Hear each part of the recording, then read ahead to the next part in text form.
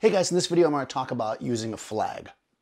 I'm Daniel Norton, photographer here in New York. I make videos like this about technique, about philosophy, so if you're interested in that kind of stuff, go ahead and subscribe. So I got a question. I've been asking people to send me questions during this period. I'm trying to make a video every day. I am working from my home, so we're going to do what we can here. But they want to, said, can you explain flagging? So I think I'll show it. It might be easier to show it, and I do have some gear so I can make it happen. So essentially I've got my Nikon here. The Z6, that's going to be my video camera, and I'm going to film this scene, which is basically just kind of a medium close-up of Uncle Leo. So Uncle Leo is chilling, and I've got two lights here. These are Felix LEDs. They're dual color, so I made one of them, this one, 5600 Kelvin, which is the setting of the camera, and I made the other one 3000 Kelvin, so we can see the different lights, right? It'd be easier. And what we're going to do is we're going to light up. The plan is to light Uncle Leo with the proper color and then use the warm color to light the background. So if I were to just fire up this light, what we can see is, he's lit. The background, it does fade, because this light, you can see it's not perfectly even, but basically, if I just point the light at him, we've basically got, a background that is lit. And we don't want the background to be lit, right? We want the background to be a different color. So, there's a few things you can do. You saw what I just did there. That was called feathering. If I wanted the opposite, right, I could turn it that way. Now I'm getting light off of him and the wall's more evenly lit. I could also turn the light away from the wall, which also can work, But you see the wall is still being lit, and look at how the light on him is now really not working for what we want to do. We're assuming in this scenario that we can't really move our lights. So I'm going to basically point it at him to get what I consider to be the nicest expression of light on him, which I think is like right there. And by doing that, again, we have some light on the background still. Now, the most basic kind of flagging with these kind of lights is what's called, a barn door. I don't know if you guys can see this. I had to move myself out of the light so you guys could see. So a barn door goes in the front of your light, and, you can get two or four leaves, as it would be. And these will allow you to basically flag the light. So let's try that first. So I put the barn door on here. Slide that guy on. Perfect. All right, so let's go back to where we were. I'm just looking at the back of the camera to line it up, so I got that nice light. So I take the leaf over here of my barn door and I move it over. And again, we can see that it is actually doing a pretty decent job, right? So in this case, we could almost get away with just using the barn door. But you can see it's not perfect. There's still a very slight edge, and the reason why I stopped there, even though I could go further, is I'm starting to hit his hair. You see it's starting to affect Uncle Leo right there. It hits his hair. If I want to get it off the background altogether like that, now again, I'm flagging it off his hair, which I don't want to do in this case. So it depends on your situation. So let's skip the barn door for a second and let's talk about using a flag. Now, generally a flag is basically just something you put between the light and the subject, and it is generally, or always, black. They're usually made out of duvetine. Anything you put that blocks the light is technically flagging the light, but generally they're duvetine, they're black, they come in different sizes. I don't have proper flags here at my house. So, I have a French flag, which I'll show you in a second. So I'm actually going to use this piece of white board, which is not the thing you want to use. It's white. Why don't we want to use white? The reason why you don't want to use white is because the whiteboard's also going to bounce light around, and we want to have control. That's why we light. So generally speaking, you don't want to use white, but that's what I got, so that's what we're going to use. So there's a few things to take in consideration. When you're using a flag that's separate from your light, basically, if you take the flag and you put it close to your light, if you look at the shadow edge, right, it's kind of soft and diffuse, right? You can see the edge of the light back there is kind of soft, right? If I move my flag closer to the wall or to the background, it becomes a harder line. So that can come into play for some things that you're doing. But of course, if I put it here, right, and trying to block the background, I might be able to pull it off.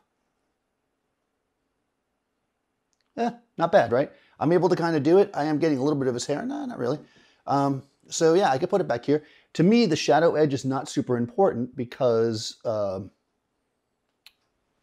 not going to see it. I'm going off the side. So I don't care about that, and it'll be easier for me to block what I want by putting it closer, I think. So I'm going to move the flag in closer to basically get the background nice and dark. So I'm basically going to move it in, and you can kind of just position it.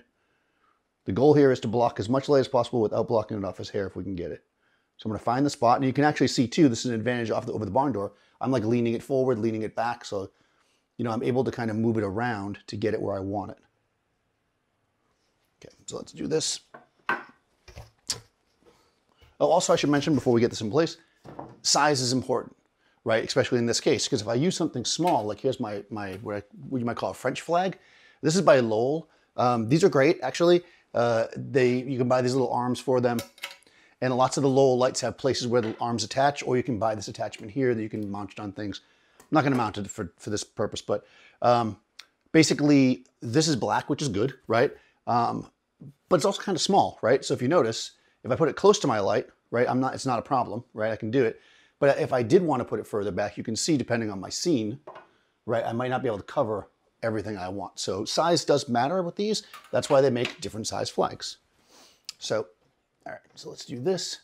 So I'm going to do a combination here. I'm going to actually close the barn door a bit, and I'm going to bring the flag in. And what I'm going to do is, I'm going to just use, because I don't have proper tools, I'm just going to use this clamp here just to kind of give me a place to put it so it stays up. Normally you put a flag like on a C-stand or something, and I'm just going to go like this. You want to know what's in the frame, so I'm just going to stand behind the camera. Now there is some light on the wall back there because I have lights on in the room, but my light is not. You see how it didn't change there? My light's not on the wall now. That's just natural light in the space. I don't think I can really get rid of that because I have this light maxed out, and I'm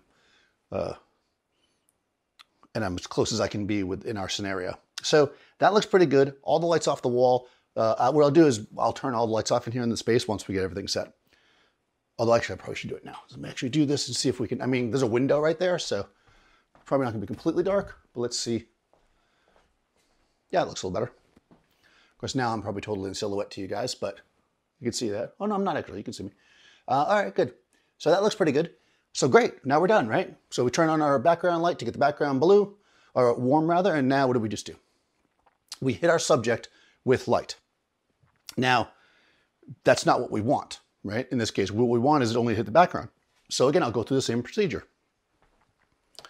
I'm going to take my barn door and I'm going to close it to get the light off the subject. And, right, that's good, right? No, it's not good. Why isn't it good? Because the background's not lit evenly, right? So in the other case, we might have got away with the barn door. This one, really we can't, you know? We need to make sure that our background is fully lit. So I need to make, this is as far closed as I can put the barn door. I mean, it's not going to be completely even, clearly, because the light's coming from one side. But so here's where we really have to use a flag. This is why the flag is important. And again, depending on where you put the flag, now maybe the shadow edge is important, because if I can see the edge of it, I can feather it. And I can also move it closer to my subject, which is probably what I'm going to end up doing here. Yeah, there we go. Get it off that background by moving it closer. Get all the light off the subject, but keep all the light on the background. I probably should put this on a stand so you can see it better, but I'll actually probably put it on the ground. You see it's on the edge of his hair there. We don't want that. You're going to move it in. And something like that. And that's pretty good. I think I'm going to have to also use the barn door a tiny bit.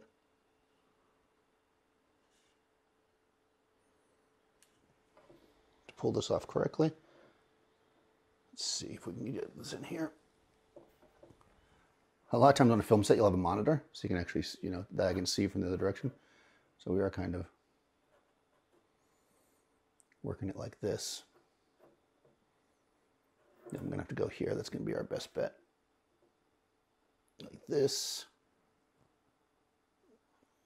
And that right there is pretty good. Again, it's not going to be totally even back there because the light's on one side, but you can see that the two lights are not touching anymore, right? Right, if I do that. And actually we can turn off our key light. And I can just flag this. So we can just get the background lit, which is the other way to do it. This is nice because then I can actually see, you can see it's tiny touching him a tiny bit, but not too bad.